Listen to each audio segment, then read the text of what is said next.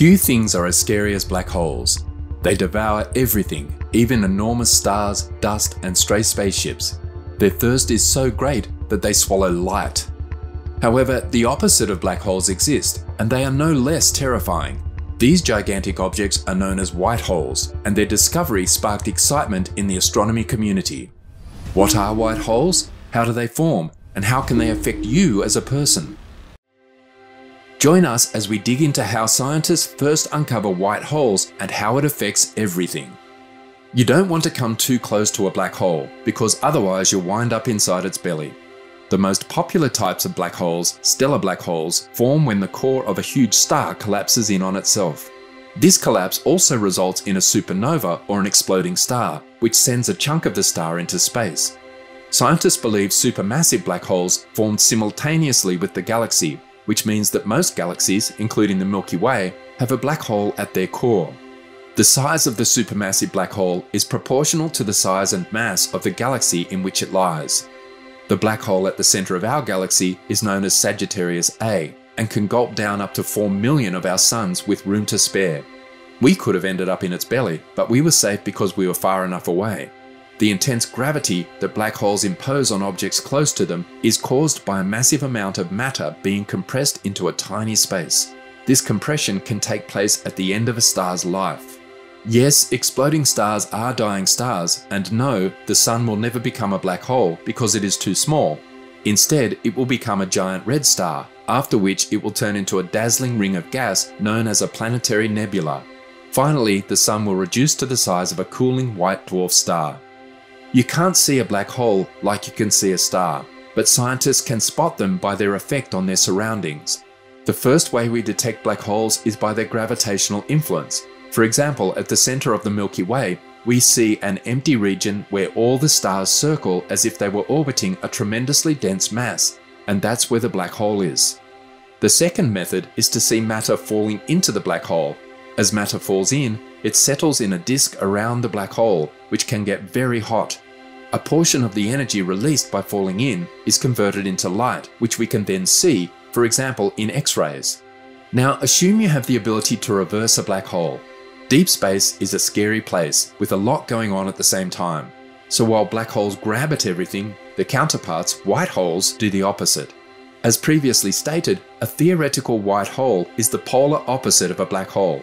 Nothing can escape the intense gravitational pull of a black hole after material has reached the event horizon.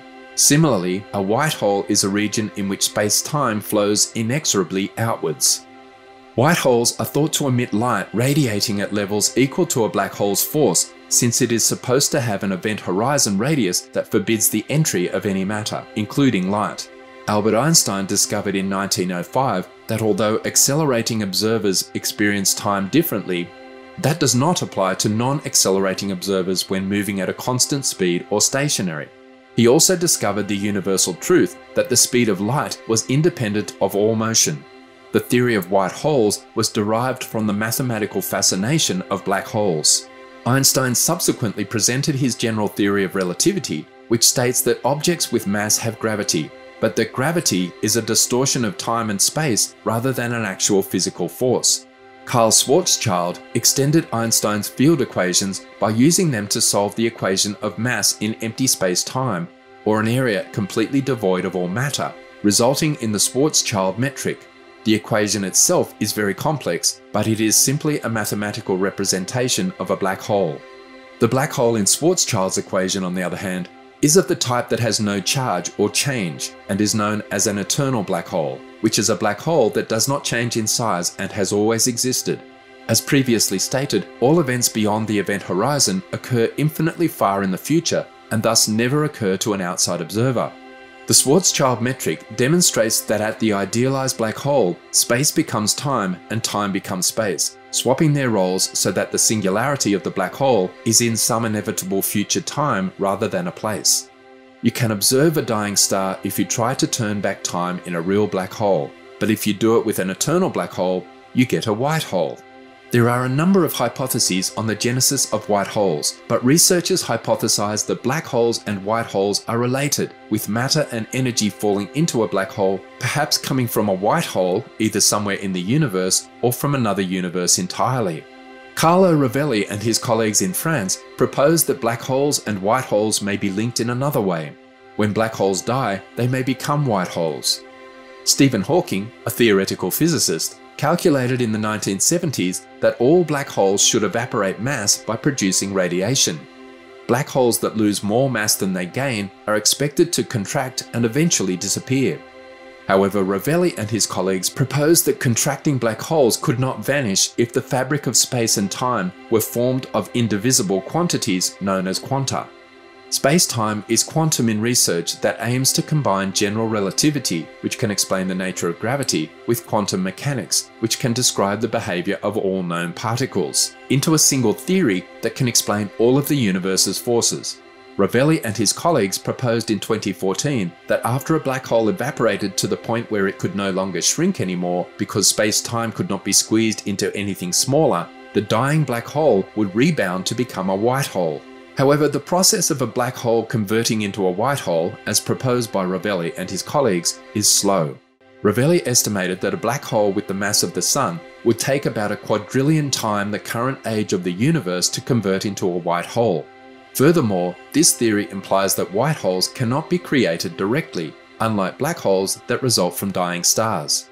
According to alternative ideas, white holes formed within a second after the Big Bang as a result of random density fluctuations in the hot, fast expanding newborn universe.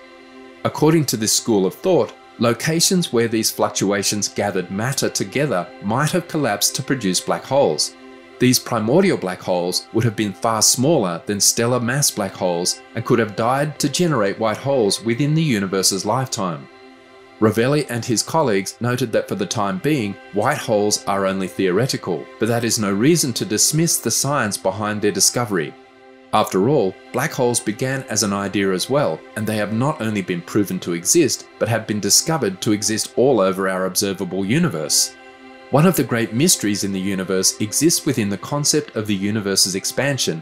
We know for certain that the universe is expanding, but we aren't sure what is causing it. But similarly to other invisible things in existence and science, we believe it is caused by dark energy. The expansion of the universe is, in a sense, the effect on other natural phenomena we can observe that lends credence to the existence of this mysterious and invisible force we call dark energy. Could white holes be connected to this growing mystery? Could they be the tipping point for dark energy? Could it be that while black holes of the force are attempting to bring this universe together, white holes are actively working against those aims by pushing the universe apart? Could the answer to this cosmic mathematical riddle be something even more outrageous? Because, as is often the case, the truth is stranger than fiction. While some scientists argue that white holes do not exist, the concept has potential to solve a number of physics problems. The first is the black hole information paradox, which states that information entering black holes would disappear entirely along with the death of a black hole as it faded away into nothing. But because information is supposed to be inviolate and can never be completely destroyed, quantum bouncers would neatly solve that problem. All of the information held within a black hole is simply blasted out when it becomes a white hole. Does this indicate that there is theoretically hope for anyone who falls within a black hole? One thing is certain. We do not encourage that you attempt to verify this theory. The identity of dark matter might also be explained via white holes, another challenging concept for theorists to rationally explain. The universe can't be held together by nothing, thus something must be doing it. According to the accepted theory, the mysterious substance that is invisible and resistant to light or any other known natural force other than gravity is known as dark matter. Even though it appears to account for 84% of all matter in the universe, no one is exactly sure what dark matter is. But a 2018 article suggested that white holes fit the description of this difficult to detect and made of a mysterious sort of substance. It is tempting to believe that white holes might make up a significant portion, if not the entirety, of the dark matter. Even more astonishingly, white holes might actually be what we have always thought of as the Big Bang. If this seems absurd, hear us out. The mathematics relating to a white hole's emissions and the Big Bang's creations are largely similar. Additionally, both events are fundamentally mysterious. It is difficult to even consider what happened before and what caused the Big Bang. The same is true for white holes, since they have inherently uncertain beginning. Nonetheless, Einstein's equations only explain how white holes can exist, not how they can originate. What do you think about white holes? Let us know in the comments section below.